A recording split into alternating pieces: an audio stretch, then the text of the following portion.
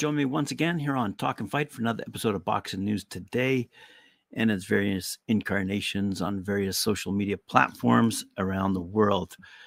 All right, let's take off the episode, beginning with, let's have a quick look here, Devin Haney. Devin Haney went to social media the other day, basically begging fans to purchase tickets via pay-per-view for his fight against Ryan Garcia coming up at the Barclays Center. He said, basically, 18 days, Ryan goes down, go purchase tickets now. And he posted that on X, formerly Twitter. And pretty weird attempt at basically pleading with fans to go buy tickets is not a good look, quite frankly. There have been some pretty successful boxing matches that have been live streamed and have attracted quite a few audiences. And we'll mention a few, one in particular coming up. But let's have a quick question here. Is it Haney's lack of appeal that is dragging interest? You know, we know this last fight against Regis Progress back in December was a disaster, reportedly selling only 50,000 pay-per-view buys with complimentary tickets given out for the Chase Center venue itself. Given that Haney's fighting style is a combination of Shakur Stevenson and Tyson Fury, it's not that pretty to watch. So, did Ryan choose wrong? Ryan Garcia's got a huge fan base out there, and he's talking it up, I must admit. But is anyone really, really interested? I mean, it's going to be a very good fight, I'm sure. But does anybody really care? It seems not at this moment. Who is caring at the moment? Fans of Canelo Alvarez. They're looking forward to him beating our boy Jaime Munguia on May 4th. But more importantly, you're asking the question, who next? And a quick scoot around the internet might suggest David Benavidez. There's a bit of a weight disparity. But let's just say that can all get sorted out in time for a September matchup. David Benavidez might be a great pay-per-view purchase for fans around the world. That would be indeed a heck of a fight. And probably one of Canelo's last fights, quite frankly. Canelo said the other day regarding Munguia's unbeaten record, that makes me excited, because I want to show everybody what I am at this point. You know, that's with respect to his title defense against Munguia that's taking place, as I said, May 4th, Mayo de Cinco weekend. He said that I feel very motivated, I feel excited, and I can't wait. I get in there and try and knock out my opponent. And this is not going to be an exception. I'm going to step in the ring with the mentality to try and finish the fight before the 12 rounds. So, there you go. Now, speaking of knockouts, there was a recent fight over in Britain. Fabio Wardley, Fraser Clark, a couple of heavyweights. They went at it, fought to a draw. But Ben Shalom over Boxer is, quite frankly, ecstatic at the numbers he received for the fight online. So he promoted the event that took place at London's O2 Arena and attracted a peak audience of 746,000 boxing fans for the main event, and averaged throughout the undercard fights as well, which were quite exciting, and another 438,000 people who tuned in across the entire 4-hour broadcast, with a total reach of over 1.7 million. So that, fight fans, is something to brag about. Impressive figures without a doubt, and certainly going to increase bank accounts for not only Ben Shalom and Boxer and a stable of fighters, but also the fighters themselves that took place that probably had some kind of percentage in their clause with respect to some pay-per-view monies. It's interesting to note that Sky Sports, which has been broadcasting fights online over the past 10 years, this is the 5th most watched boxing event on Sky. behind Eubanks, Williams, Shields, Marshall fight, Kron Vargas fight, and the Taylor Catterall fight.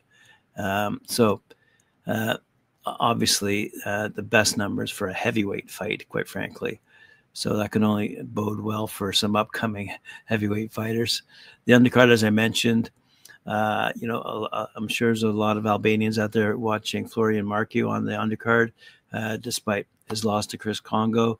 Vidal Riley, he retained his English cruiserweight title against Mikhail Lawal.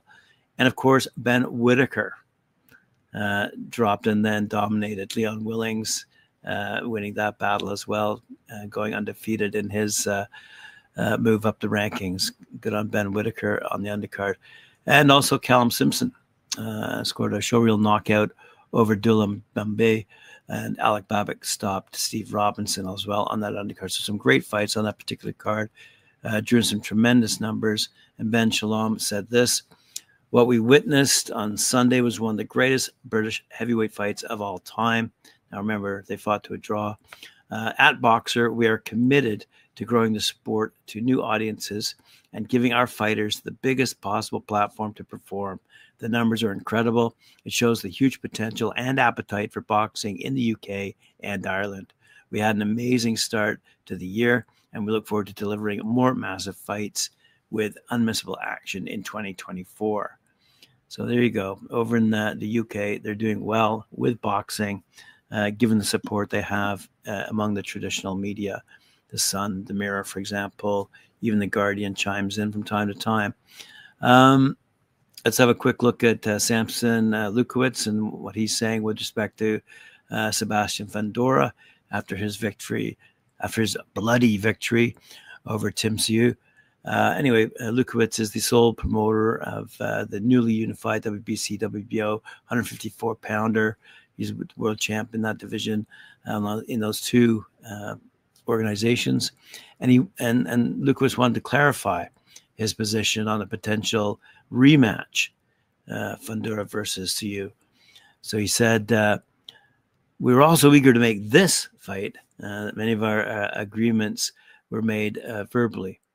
There wasn't enough time, but I wish to make it clear that Team Fundora will honor the agreement.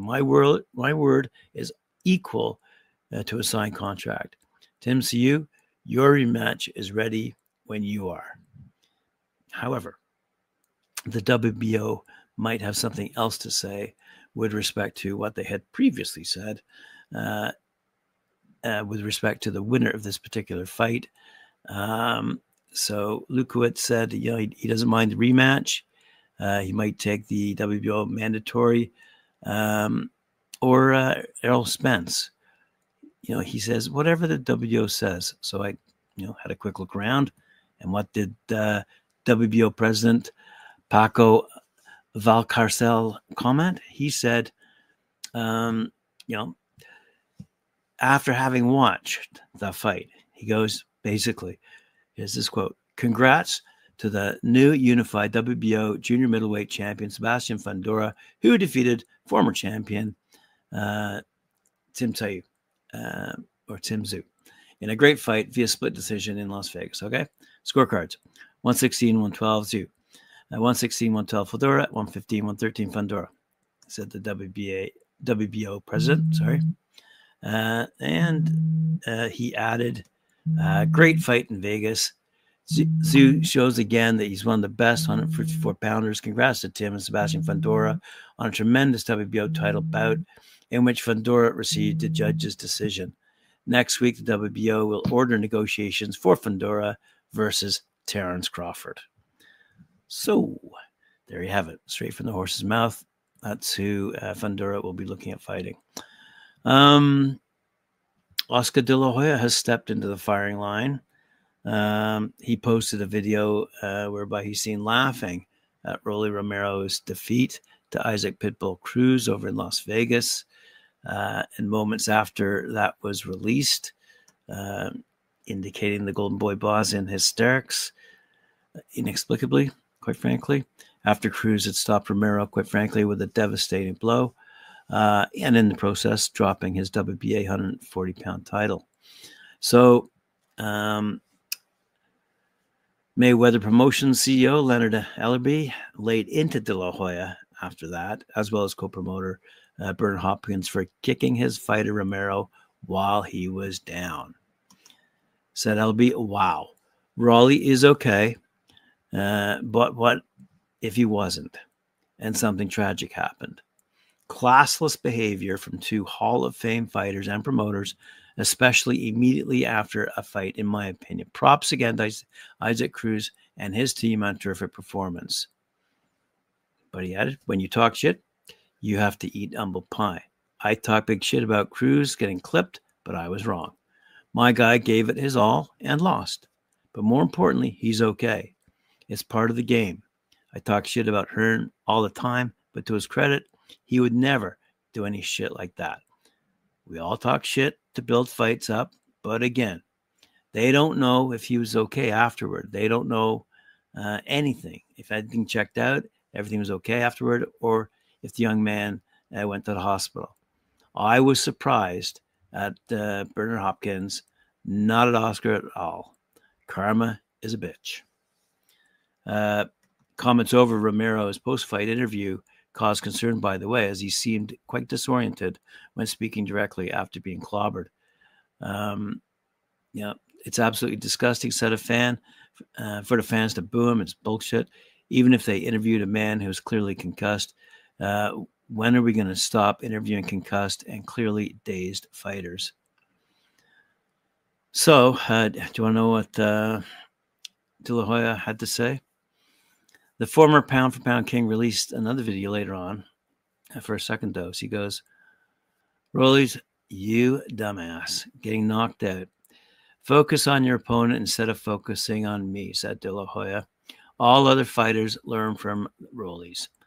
Don't talk shit about promoters. There are only 3 of us in the world.